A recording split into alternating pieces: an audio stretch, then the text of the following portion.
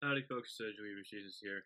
I know PETA's been the punching bag of the internet for quite a while, but it's gotten to the point where, like, unless you're on some foolishness, I mean some real fucking oddball behavior, I can ignore it. Because at that point, they're just sucking you off for attention. But recently, PETA has been on some fuck shit, I mean some deranged, unhinged behavior. You know the classic anti-vax argument, if I vaccinate my kid, they'll have autism, herder, you know? Well, PETA decided to use that part of the most easily disproven argument in the world.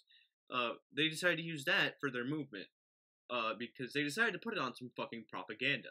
The shitty poster that PETA decided to use for some baffling fucking reason reads, "Has your child got autism? Learn about the link between autism and dairy products at PETA.org."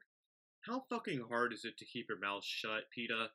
I'm not autistic, but given the response I saw in this goddamn bird app, the autism community fucking hated this shit, and rightfully so, because you don't just fucking develop autism.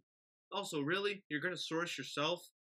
That's like saying, I don't think the Holocaust happened because I didn't see it.